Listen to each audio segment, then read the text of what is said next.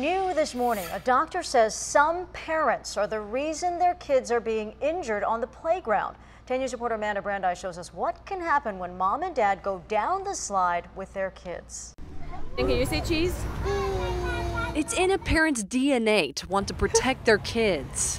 Very scary. It's constantly you're worried about your child. So let me see where he is right now. Margarita Guevara says she and her son do everything together. We slide down together, we swing together. But what she didn't know was that going down the slide with her son on her lap could actually be dangerous. Trying to protect him could do more harm. An orthopedic surgeon created this diagram to educate parents on just how dangerous this can be. When a child's shoe is on the slide, it can create friction, causing the leg to twist. The adult's weight behind the child can then cause the leg to break.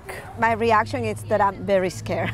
Very scary thing. It's a little bit scary because, the last thing you ever want to do is do something simple that could end up, breaking your child's leg or doing some serious damage. Doctors say it's a painful injury and a child could be in a cast for 6 weeks. It's also hard on parents who feel guilty. Scary for me. Guevara says it's a warning she's happy to follow. Amanda Brandeis, 10 News.